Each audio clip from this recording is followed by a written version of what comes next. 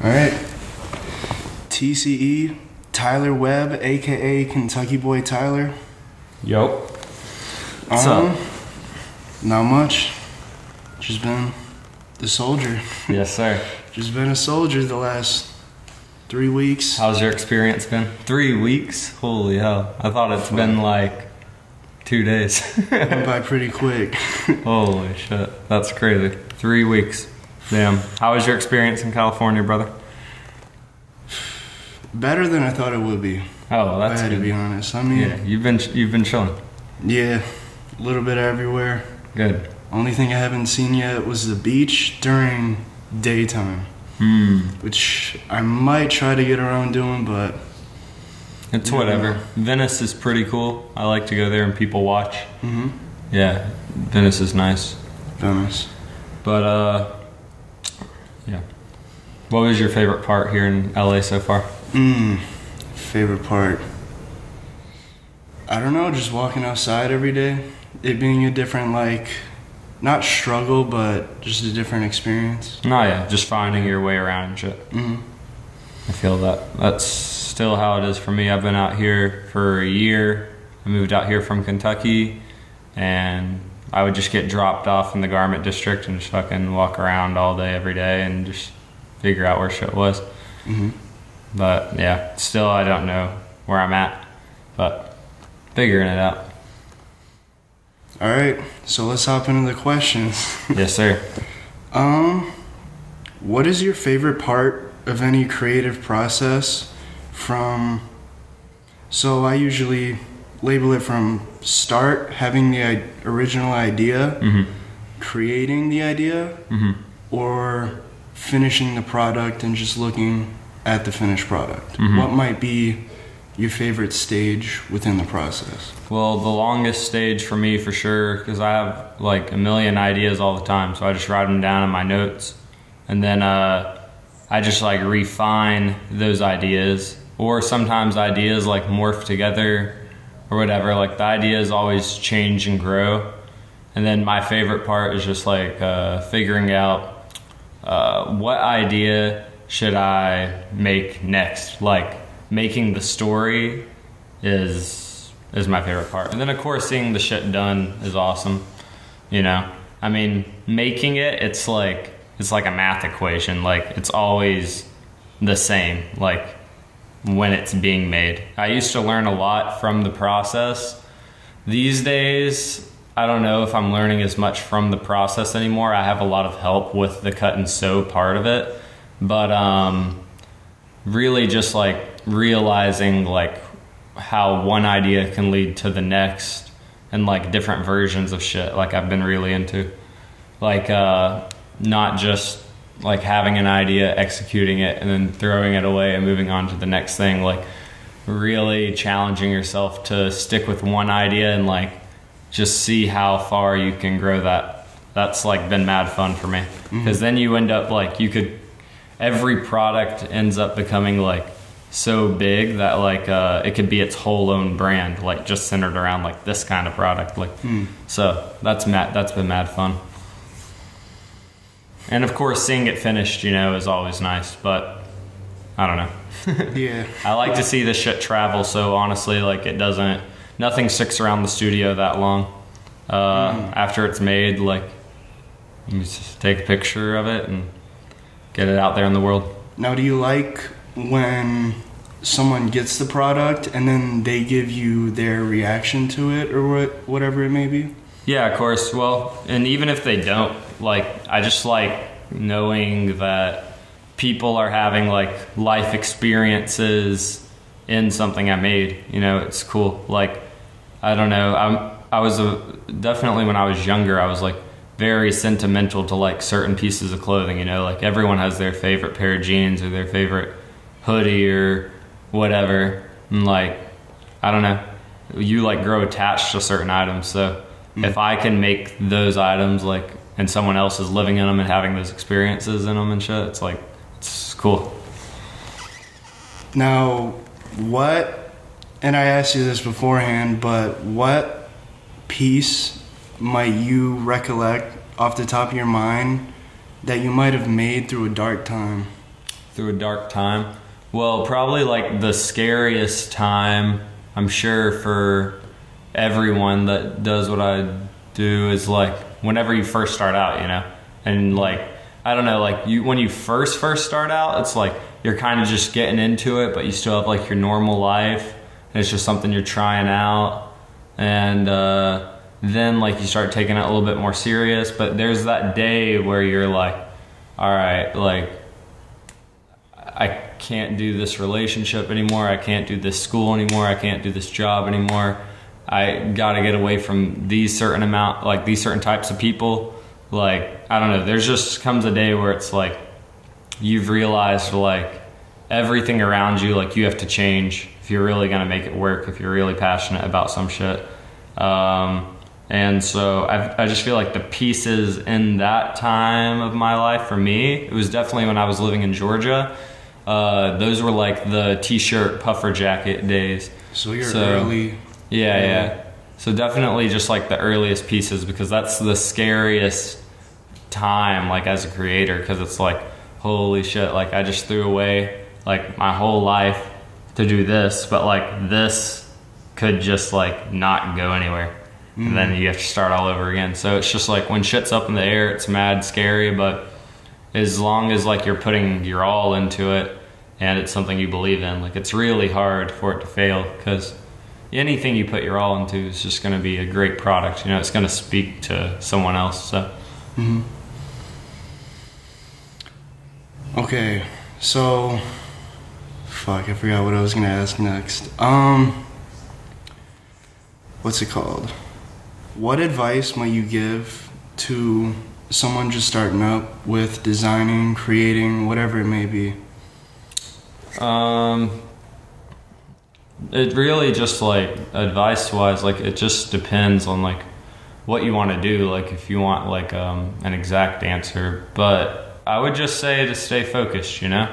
It's like if you look around at what your friends are doing and shit, because like your friends and your family are like the only people you have to really talk to whenever you first start doing shit. So it's like they might not get it at first or whatever, but I don't know. If you like what you're doing, then just keep doing it.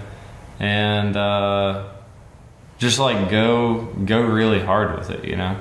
It's like so many people like want to do shit because it seems cool. Like there's like the people that are like a DJ and a designer and like a pro skateboarder and a fucking graffiti artist and I don't even know, you know? Yeah. So it's like just pick one thing that like you really love and see where that takes you. And you know, if it ends up turning into something else, then that's fine too. You know, just try to put your all into something though, you know? Don't just like dip your feet into something, and if it all doesn't come at once, like, you know, then don't be defeated, because like it's never just gonna fall out of the sky. Like you have to go as hard as possible.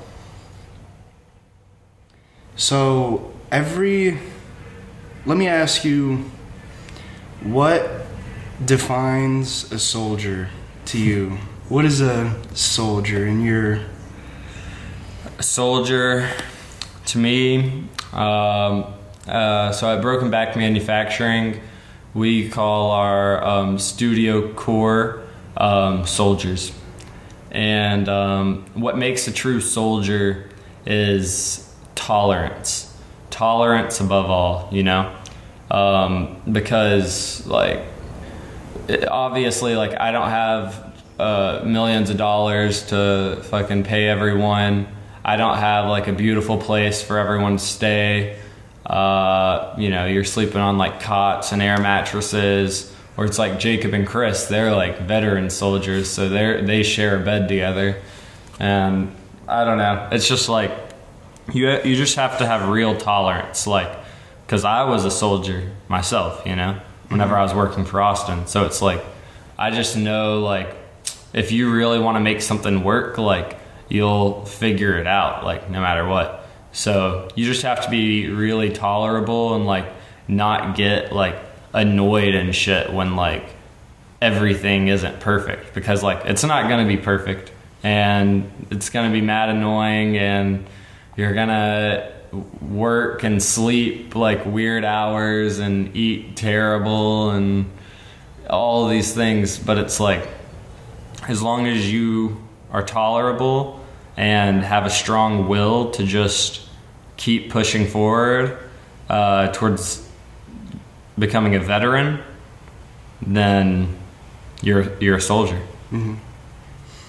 Now, you've made every one of your so-called soldiers watch the Tom Sachs video. What's it called again?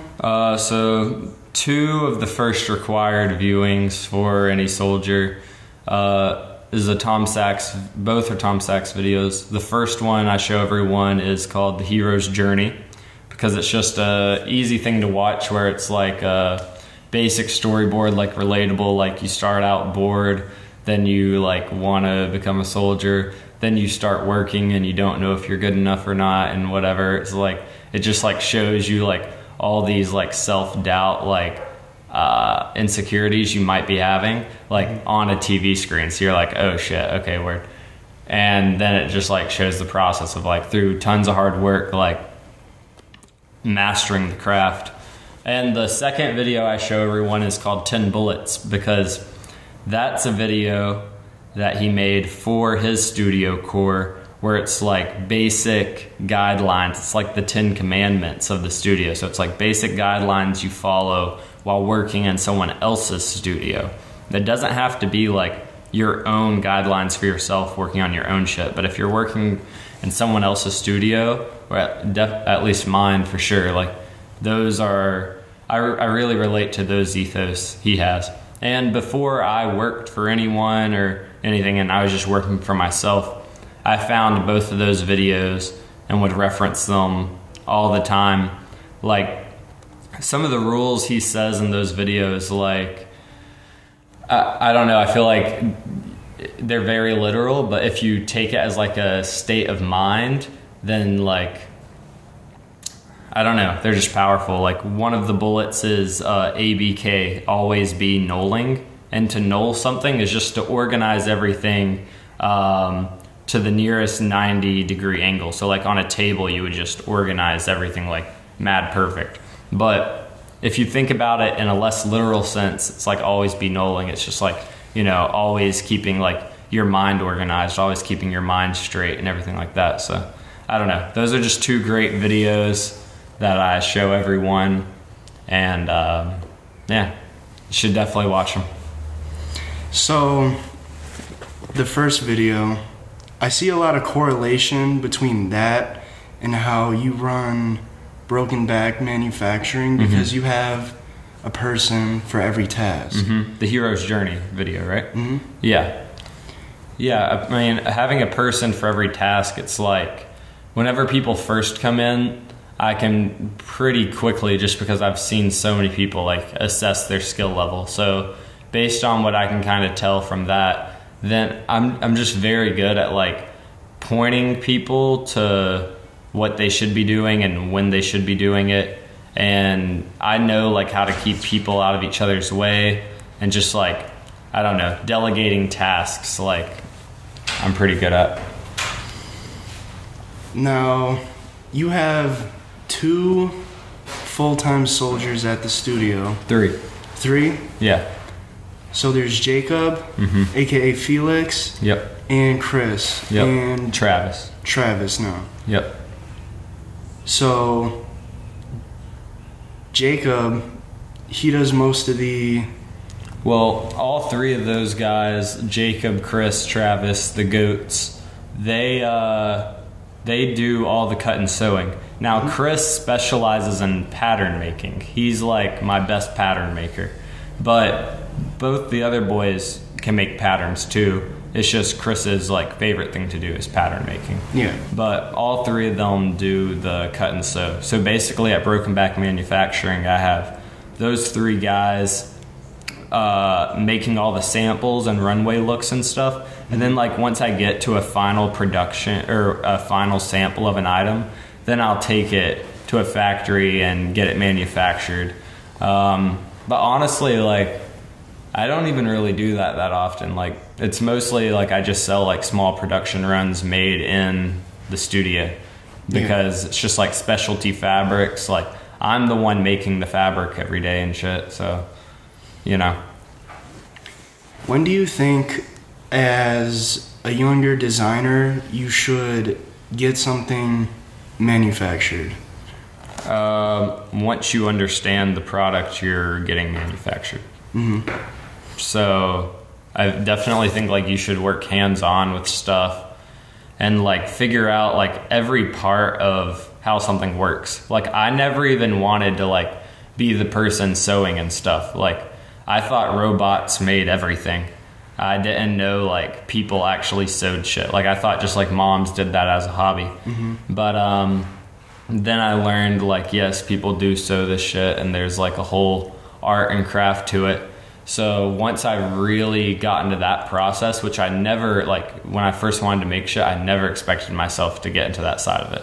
But once I really dove into that, like, that's when like I thought about clothing and products and everything completely different. And that like shifted my whole outlook on everything. And I just think it's a really important thing that you know every step of making the product that you want to have made, because then you can control it more. You don't feel like it's so up in the air. You know what to expect, you know what questions to ask, you know how much things should cost. Just do your research and try making something on your own first. Even if it sucks, like if it's the worst like quality sewing and everything, like who cares? Like, at least you know what goes into it, so then you know how to talk to these factories. Like a manufacturer can tell in 2 seconds if you know what you're talking about or not. So if they can tell you don't know what you're talking about, like, they're just gonna bait and switch you or take advantage of you or whatever. So just know your shit before you make it. Got you. Now, how might you describe your style? My style, like the stuff that I make? How you dress. How I dress? Yeah. I feel like I dress like way more simplistic than the stuff I make. Like, all my favorite designers, like Margiela and Rick Owens and shit, like, I wouldn't even wear like a lot of their clothes. I just appreciate their clothes from like a design standpoint. Like, I know how hard some of those patterns are to make. I know how hard like this fucking pleat in a pair of pants was, or, you know, whatever. And so I like appreciate it from a design standpoint, but personally, like, I wouldn't wear most of the shit. I'm just like a jeans and t-shirt kind of guy.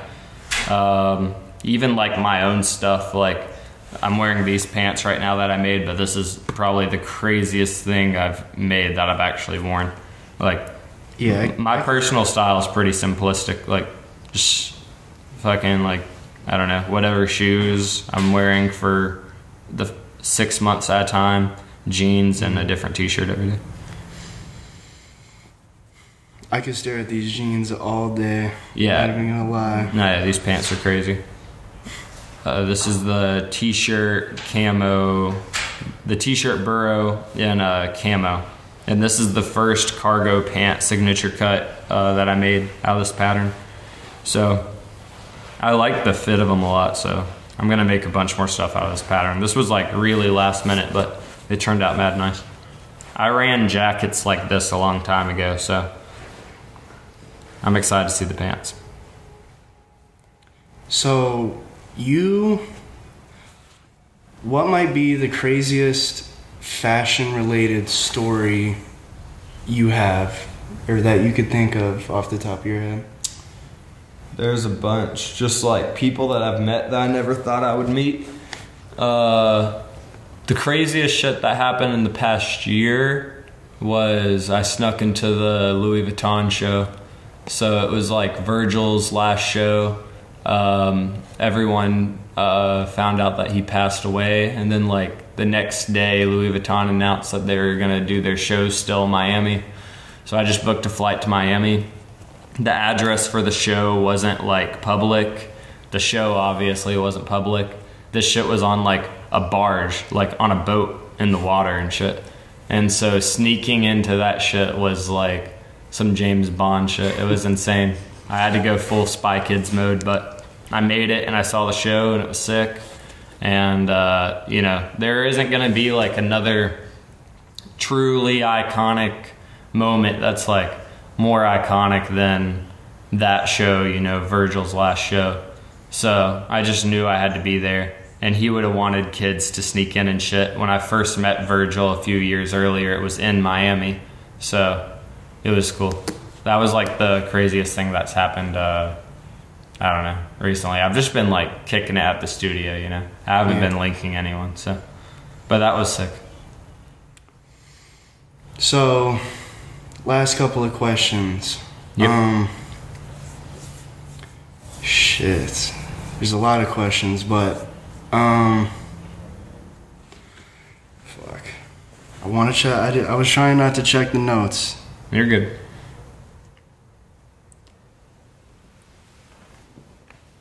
How old are you, if you don't mind me asking? I'm 24. 24. Yep. I forget all the time if I'm 23 or 24, but it was officially discovered that I was 24. So. Do you feel like you're younger than most people doing what you're doing? I don't know. I mean, I feel like all the kids I see on Instagram are like my age or even younger. Like, it's all these like DIY scene kids like doing their thing, you know. So you're going pretty head to head though. Get like with all the pieces you make against like designer brands. Like yeah. See, yeah. So I'm trying to take my clothes in a much more like fashion house stance than like a streetwear brand or like a DIY Instagram page or some shit like that. Like I'm presenting my pieces now like in full looks of like 10 to 20 like looks at a time, which is like, it's really hard to do because doing the runway shit, it's the least profitable clothes that I make, the most time consuming, the most like tactile, like technical pieces. Everything about it is the hardest, you know, and the least profitable. So to stay alive and survive, it's like, I understand why people sell the shit that they sell, just stacking cash, you know, and then everyone thinks like, oh, after I stack a bunch of cash, then I'll do all the hard designer shit. But it's like, once you start stacking cash like that, it's so hard to go back and do the hard work. Like, so I'm just doing all the hard work first and learning everything there is to learn first.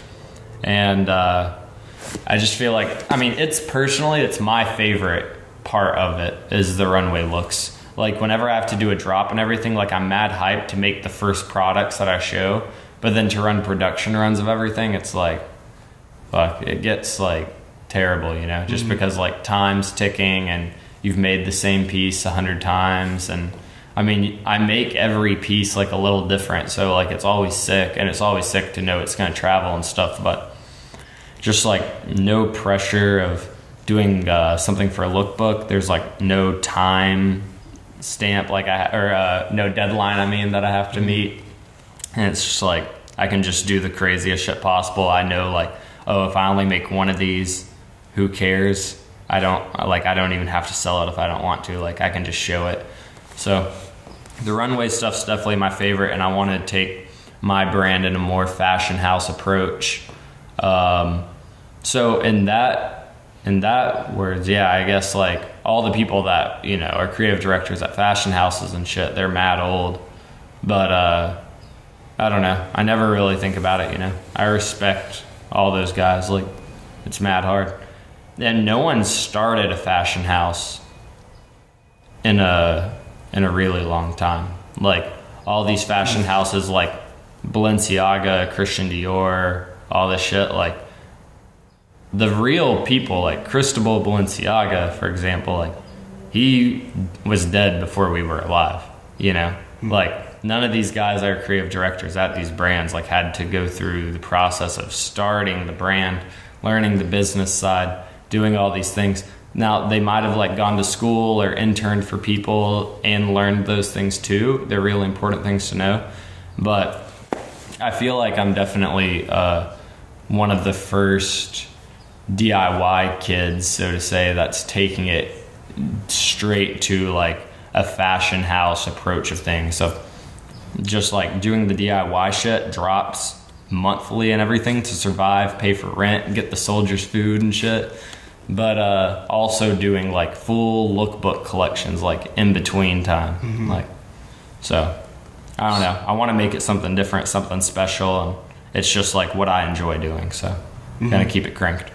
Your stuff stands out than most designer stuff. I just gotta say it. Thank you. Know? Thank you. It's hard not to notice like the things you make, especially. I appreciate it. You know, like Balenciaga, their vibe right now is all black, right? You know, I like color. I'm a big color guy.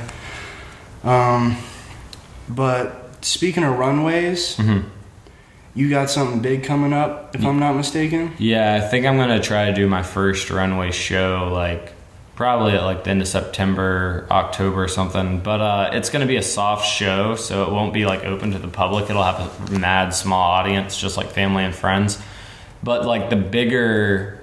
It's for something bigger, like... the main runway thing that like I'm showing will be in video format. So the soft show is just kind of like a practice, and I'll get some footage from it for the video, but just expect like a huge video, kind of just like Kentucky Boy Tyler introduction to the world type thing. Cause like, I don't know, it's weird. Like I don't really do any interviews or like YouTube videos or anything to like show me my world like as a whole. Like I live it every day, so I forget like people don't know like how hectic and crazy this shit is. Like yeah, and then until someone new like comes into the world, and then I'm like, holy shit, like I forgot like how crazy it is.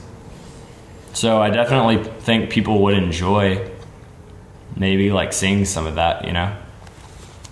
Some behind the scenes, or I mean behind the scenes, but like what I have planned will just like show it all as a whole, but still like in an artistic manner. Like it's not just going to be like some behind the scenes footage type thing. Like it's going to be some real nuance, like just beautiful setup type thing.